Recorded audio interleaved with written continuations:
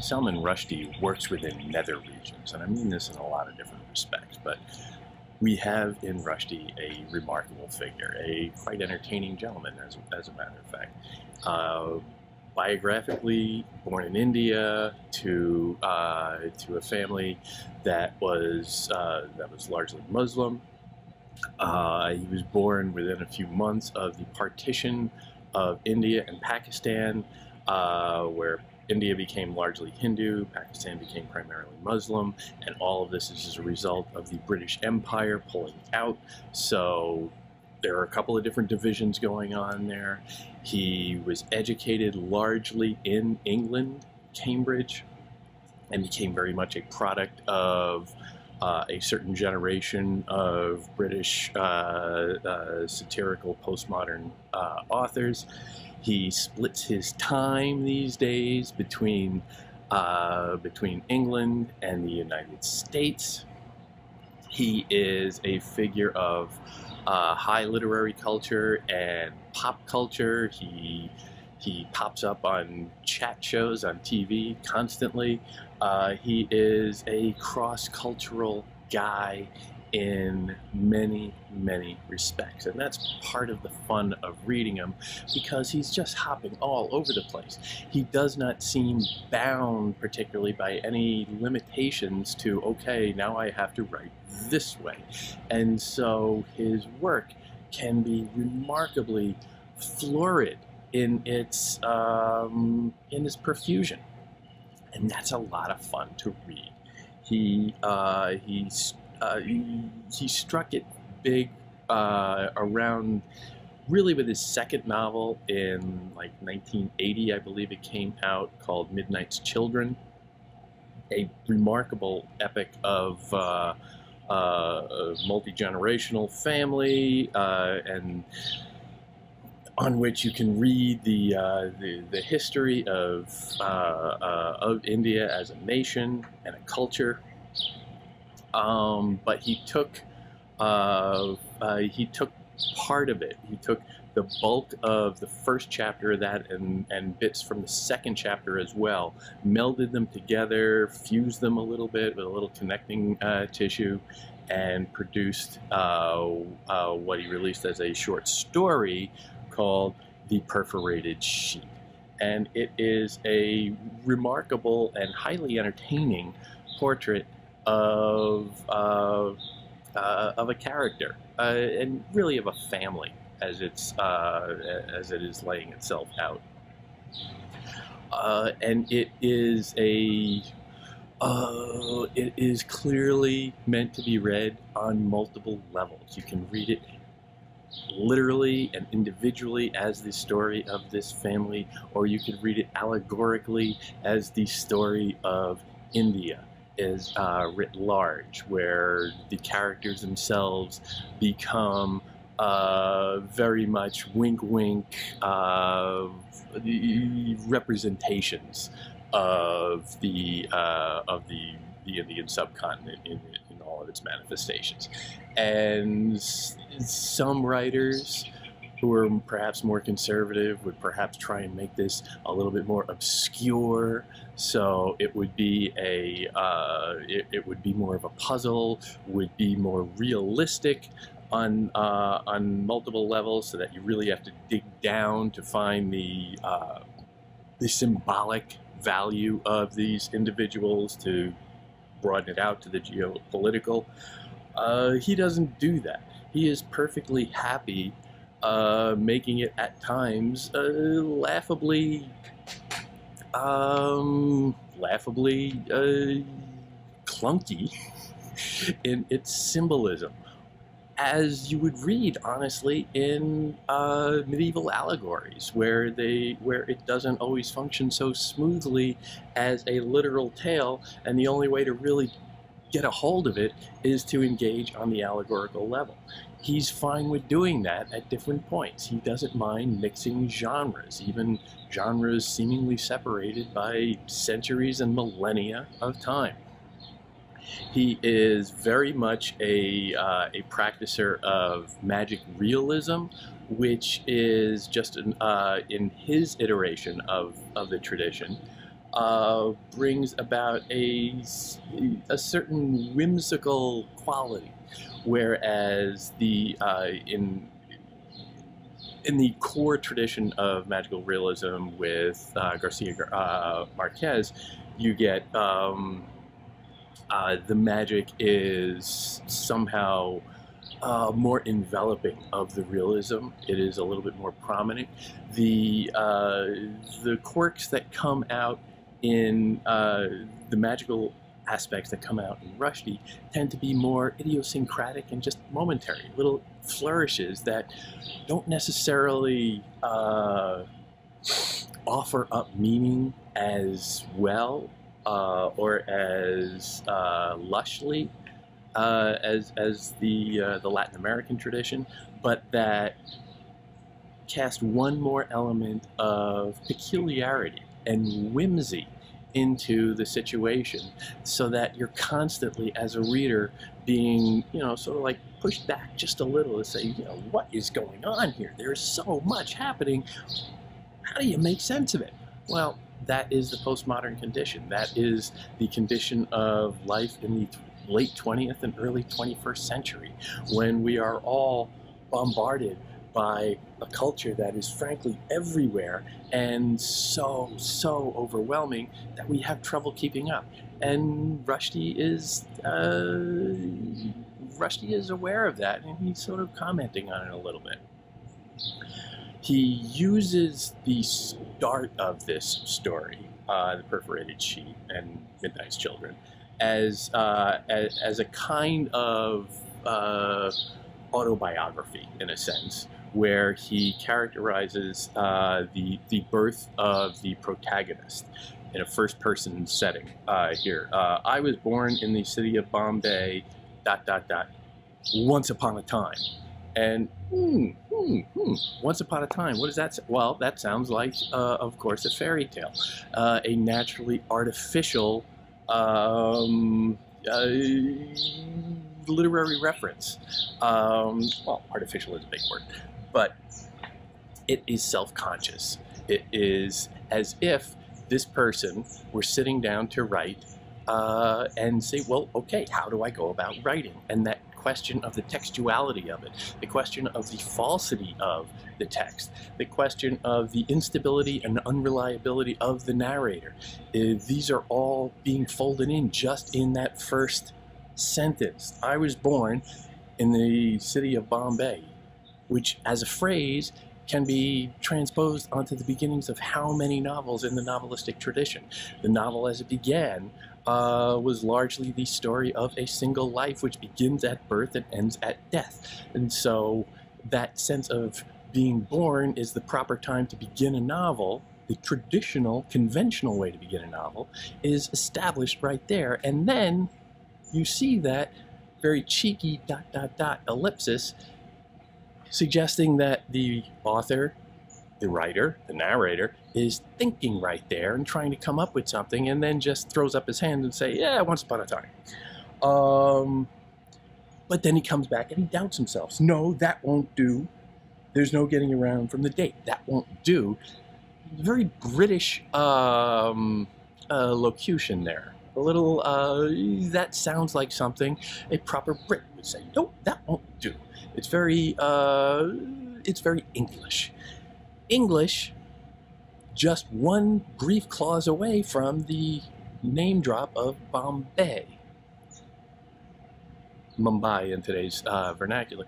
That is automatically, okay, that's setting up a couple of different things there. The British and the Indian. Ooh, there's something going on there. Something's happening. That won't do. There's no way getting around the date. And so referencing back to the first sentence. So automatically you are referencing the, it is a remarkably self-referential text just in these first couple of words here. Self-reference, self-consciousness, doubt, misdirection, redirection, all of these things going on that the reader is trying to figure out how to position the text in terms of its authority, in terms of its perspective, and in terms of its reliability. No getting around the date. I was born in Dr. Narlikar's nursing home, a little foreign sounding, non-English, let's say, on August 15th, 1947. So very specific. And so we go from once upon a time, which now suddenly sounds a little more defensive, like, you know, you don't really want to admit it, you don't want to talk about it for whatever reason, you don't want to go there, but then suddenly you're getting very specific. So there's a contradiction right in that. And then, of course, we learn that you read the footnotes, and anybody who knows their history would know that this is the date on which Britain separated from India. And you get, as a result, the split from of Pakistan off as a majority Muslim independent nation, and the whole world order as the Indian subcontinent knew it at that point, the whole world order is shifted. And so this character is a creation of that instant, just like the character of India, the character of Pakistan as nations, and he is born, this character is born of a kind of instability and liminality is the term, the nether regions. And so it's automatically, there's so much going on here in terms of the colonial aspect, the post-colonial aspect, the post-modernism of self-reflexivity and self-consciousness of the narrator, the instability, the unreliable narrator. Oh, there's so much going on here that you just have to let it go and ride with it. This is what Rushdie is doing. Rushdie is bringing up all of this stuff in a profusion of chaos, but it's really very charming in the way he goes about it. Especially, you know, again, that little phrase, "that won't do," where just in a little bit he seeps out just a little character, just a little personality, just a little, oh, no, no, no, no. It's funny because in a world of chaos, sometimes those little quirks of your identity, as convoluted they are, as contradictory as they are, that's all you can cling to.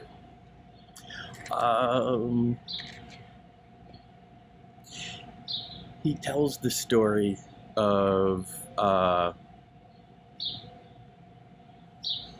well, of himself. Now, he himself, Rushdie, was born a couple of months after the particular date. We learned that he was born right at the stroke of midnight, so of course it's got symbolism screaming all over it, very deliberately and cheekily so. But it is a he is clearly appropriating or expropriating a certain cultural significance in that date. So automatically you see this character as a symbol. It's more than just an individual, it is a symbol, or an allegory, if you will. But you can read it on that level, but it's kind of limiting, and he will refuse to let you rest comfortably in that reading, because he does bring out little quirks of personality throughout.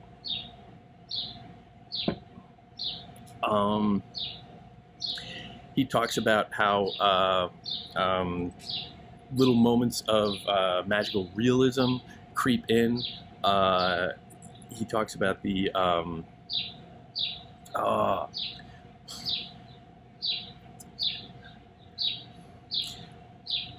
when leaning down to pray, the character who is having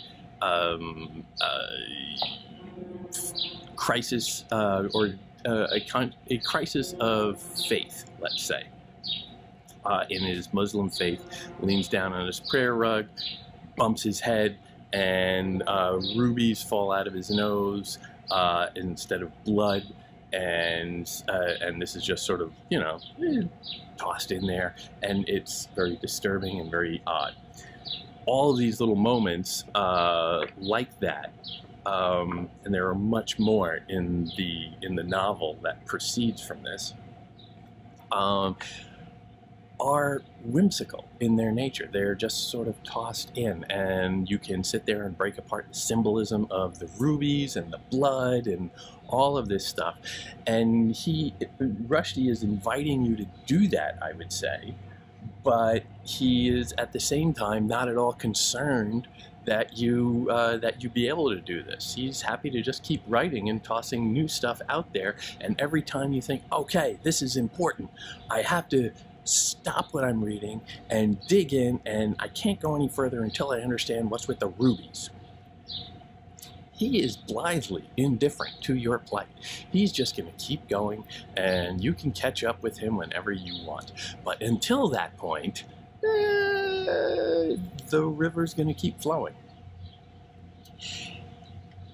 The bulk of the story turns to the character of the protagonist's grandfather. This character who was born at the stroke of midnight in August 27th or whatever, his grandfather's story gets told, and his name is Adam. Again, spelt in the Muslim way, A-A-D-A-M, let's say. But again, just putting in another wrinkle, another, like, is he seriously going with that kind of symbolism? Is he seriously going to be that heavy-handed? Nothing about this feels heavy-handed, but every now and then it's like, oh, come on, you're not going to do that. But he does, and you gotta go with it. The character of the grandfather is,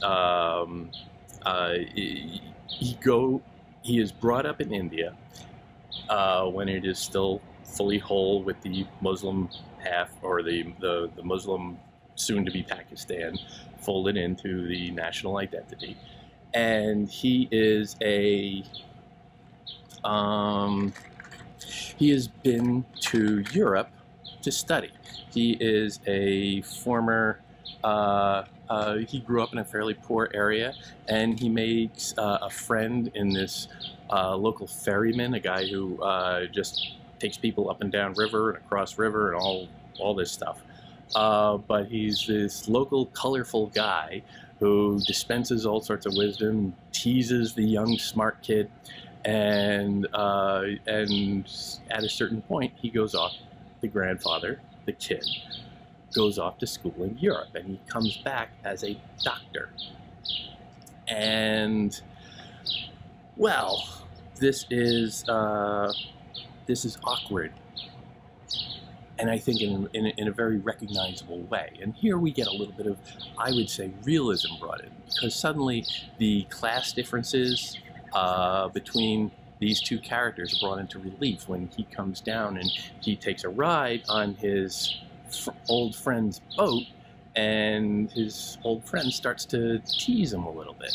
And the old friend takes particular, who is used to spouting off all sorts of folk sayings and folk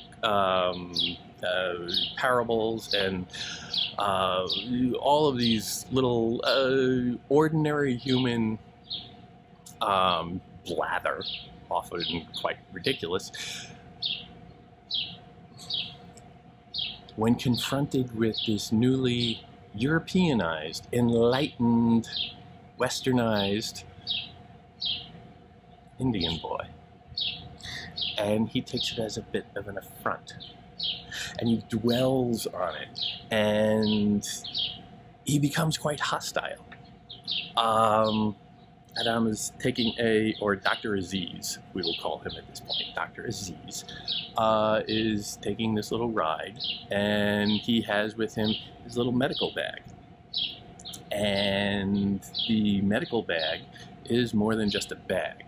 objects tend to, in Rushdie, take on great symbolic weight, and he likes to take the most trivial and ordinary objects and just sort of fixate on them, almost in a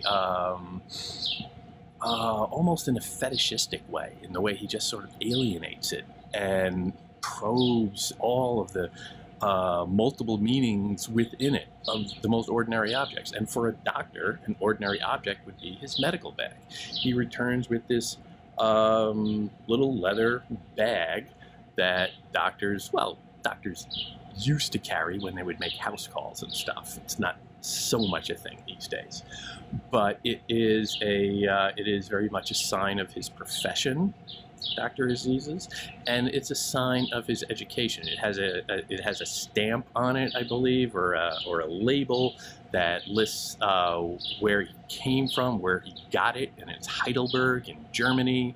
It is a talisman of European education, of Enlightenment, of all of these westernizing influences that this young man has returned with, and the old boatman takes great offense to this and starts digging into it and becoming quite hostile. His name is Tai. Tai is Tai. You get the sense is an old person, but nobody knows how old. And Aziz, Dr. Aziz, has the temerity to ask him on this return trip of his, you know, hey, how old are you? And Tai just resists the question. He won't even answer it. And in that simple question, how old are you? You can see a clash, because Dr. Aziz wants to quantify this man's age, wants to get to the bottom of his identity in a mathematically precise manner. Tai is at once, you get the sense, very old, but also timeless. He is the voice of the common poor in India. And so he has been there forever. And here is this Western person coming in suddenly and saying, well, no, let's get to the bottom. How old are you? Let's try and take you and your non-quantifiable, don't work by the clock, you know, resistant, independent, free-form culture, and squeeze it into a regularized template that the enlightened world will understand. Tai resists. He won't do it. But he lashes out all the more, and he starts attacking, focusing on the bag, repeatedly referencing that it is a, you know, it's made out of a pig. It is pigskin. It's leather. It's a leather bag, and he keeps drilling down that, you know, it's not just leather. It's pigskin, and Tai is leaning on the opposition to the dietary restrictions of the Muslim faith that basically bans pork products, and so a pigskin is particularly offensive.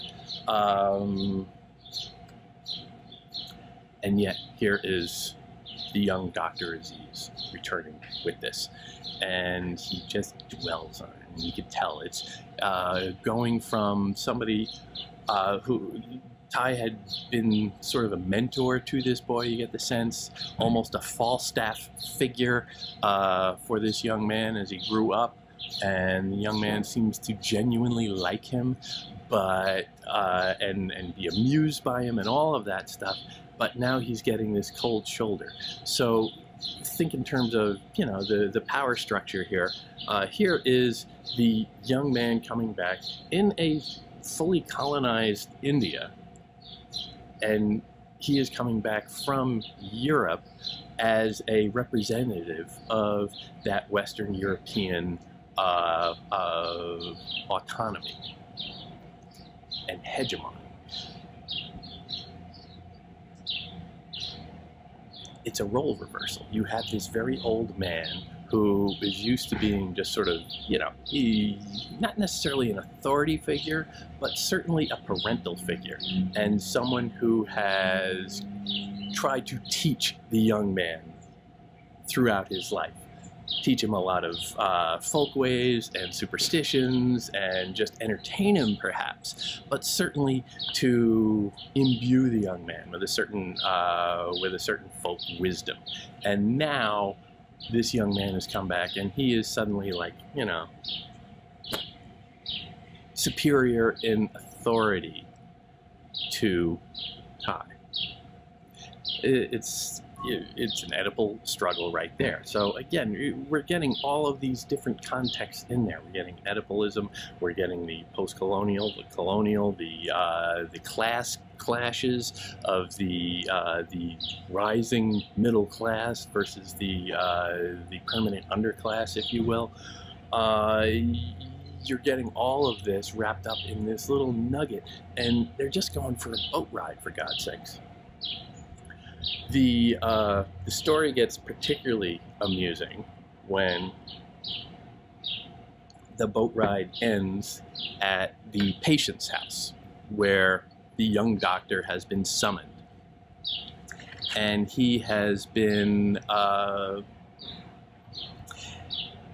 called in to consult on a complaint from the daughter of a local dignitary, if you will, a local gentry. And he gets ushered in, and it's all rather mysterious. This big house that is very dusty and a little bit worn, and he meets the father, the patriarch of the house, who is blind, but he has a great he's a great interest in art. So you have this blind aficionado of the arts, which is a little bit contradicted and convoluted, and you can, you know, again, have at it, go crazy, chase that rabbit hole down wherever. Rushdie will be, you know, just sort of going on about his business, and you can catch up to him at your leisure. But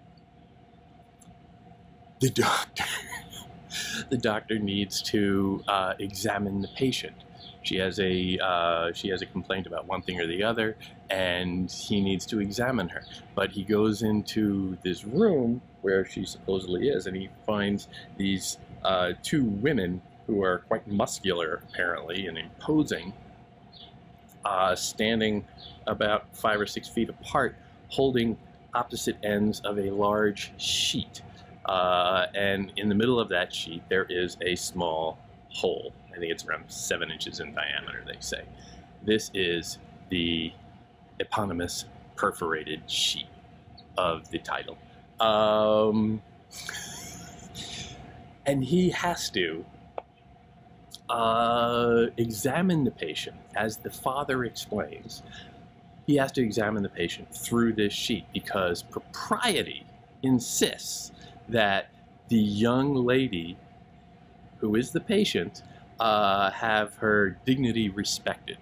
And of course, modesty is a very big thing in the in most religious communities, and sexuality is generally poo-pooed upon. So they have to go through this facade of an examination, and it's all really very funny because she's just like sticking little parts of her body through this tiny little hole, and he never gets to see her.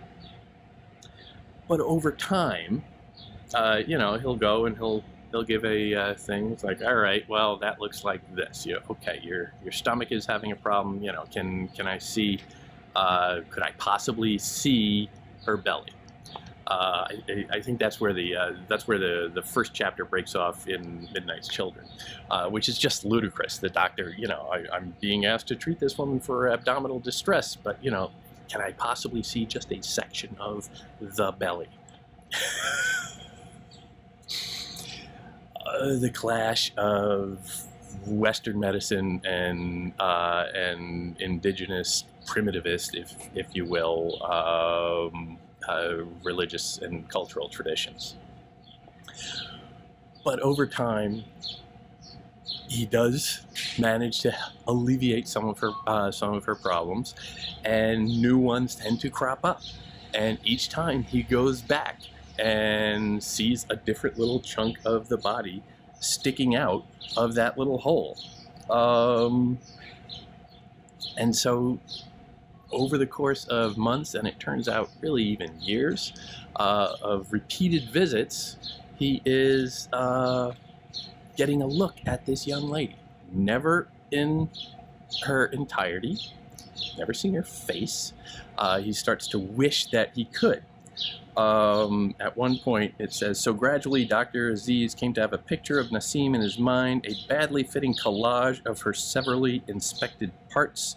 This phantasm of a partitioned woman began to haunt him, and not only in his dreams. Glued together by his imagination, she accompanied him on all his rounds. She moved into the front room of his mind, so that waking and sleeping he could feel in his fingertips the softness of her ticklish skin and the perfect tiny wrists or the beauty of the ankles. He could smell her lavender and shambeli. He could hear her voice and her helpless laughter of a little girl, but she was heedless because he had never seen her face. He's falling in love, bit by bit. He's seeing little snippets of her. Never the entire thing. Little segmented, separated parts that never really cohere, that never really come together for him.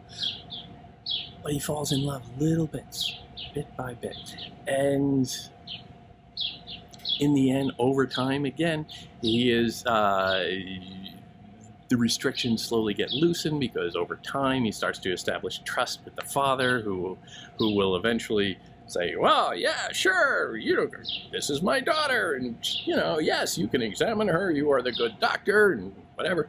And so the restrictions start to come down at the allowance of the father figure. And over time, these two will both fall in love. And the girl, you get the sense, is in fact inviting the doctor back by coming up with a lot of symptoms or a lot of ailments that are perhaps not entirely sincere. She has a lot of problems that the doctor just has to keep coming back for. And they're all a little bit odd. So you get the sense that she's sort of drawing him along, and it's this weird seduction. There is this great dynamic between the two, and it's spoken of so seductively on a sexuality level, but also emotional, because he is starting to think about her, and she is infecting his mind, and they've had very little contact, but he's filling in the blanks. He's putting together the pieces, and thus starting to really bond with her on a emotional, spiritual, romantic level, however you want to take that. Fold in the religious context of this, how the restrictions are making it so difficult for them to see one another, and yet at the same time they are making it almost inevitable that curiosity will seep in and cause them to fall in love. The religion is separating them, as the sheet does, but the religion is also drawing them together as the whole allows. On top of all of this, it is not hard to bring in the allegory, because, well, first of all, one of the details about the grandfather that we are given early on is that he has quite a remarkable nose, and they describe it, or Rushdie describes it in terms of a very wide bridge that kind of crookedly tapers down, and maybe even has a little twist at the bottom, which becomes very pointy, and this is almost an exact description of the shape of India. Look at India on a map or a globe, and you will see a very broad northern hemisphere, and then as it goes further south, it twists itself into a little point, and that is India. And this grandfather wears the map of India on his face, essentially. So, the symbolism is not hard to see. Add to that, then, this girl who turns out to be, remember, this is the grandfather, this girl turns out to be the grandmother of the man we started with, who was born at the stroke of midnight on the separation of Pakistan and India, and the pulling back of London, of England, Britain. She is seen in segmented parts. They never really come together for him in this story. He's just seeing all of these independent little chunks that never really fit together, except in his own mind. That's also India. India, which is a vast, vast land with many different cultures, many different languages. The partitioning of Pakistan from India proper is itself just a, just the most superficial split that you can find. There are many other little sects and opposing cultures within the broader Indian identity.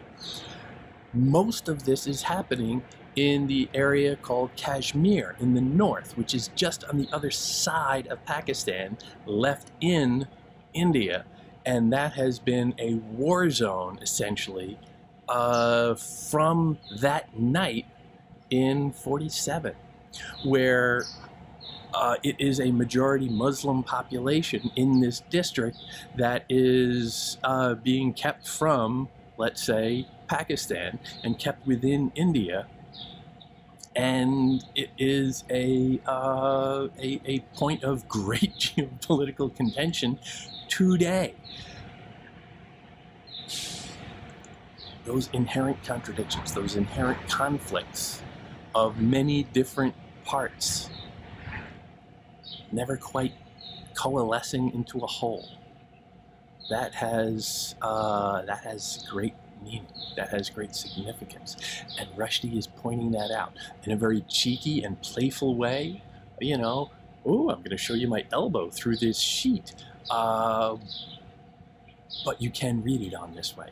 And it fits because India is at once all one identity, you could say, while at the same time being a multitude of identities within that in conflict with one another. And how do you read that? How do you understand that? Can it be both at the same time? Does it have to be both at the same time? Will one ever supersede the other? Will India fragment into all of its disparate parts, or will it ever learn to coalesce into a single identity composed of those parts? He's not writing a he's not writing a book of political essays here. He's not dealing with this in any, you know, straight-laced academic, intellectualized world politics kind of way. He's having fun with it. It's very serious, and he's not necessarily dismissing that seriousness of it, but he's reading it into a much broader portrait of world culture that is naturally pluralistic and disparate. And sometimes it makes sense, sometimes it's very funny, sometimes it's very sad, sometimes it's tragic. But understanding how all of that weaves together is crucial. And you can take issue with his positioning of himself in many ways, Rushdie's positioning of himself as sort of the maestro conducting all of this grand symphony of disparate voices, and blithely sort of ignoring certain realities.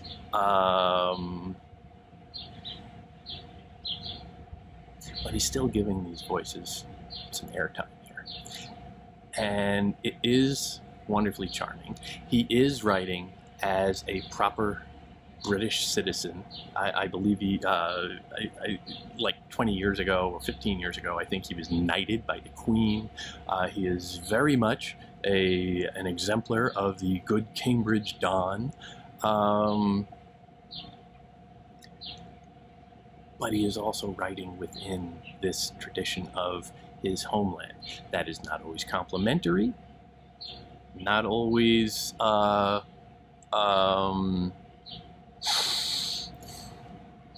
he's not out to make the case for anyone. He is out, I would say, just me, I would say he is out to try and point out the richness and the contradictions, the tragedy and the absurdity that all weave together in his own little postmodern, post-colonial, magical realism soup of